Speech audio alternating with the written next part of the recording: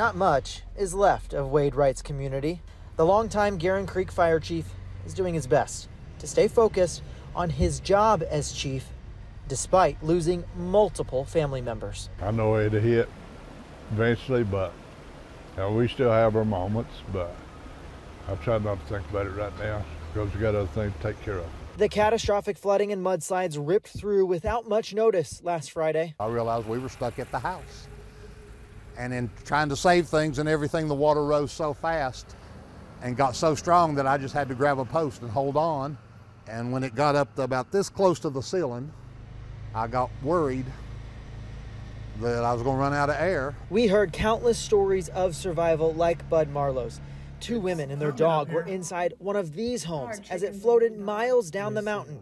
This is where it ended up. The people who found them say it's a miracle they're still alive. I mean, we've had floods, but nothing like this. Despite the horror, the community is proving to be resilient, setting up a shelter at a nearby church. We're trying to get something a little more organized right now. We're not FEMA or anything. There, residents can get fresh food and water, and thanks to one man's Starlink, they can let loved ones know they are okay. That's the reality, is that not everyone made it. The search for those missing only growing more desperate with each day. At least 5 urban search and rescue teams with dogs are in this community alone. A community essentially wiped off the side of the mountain.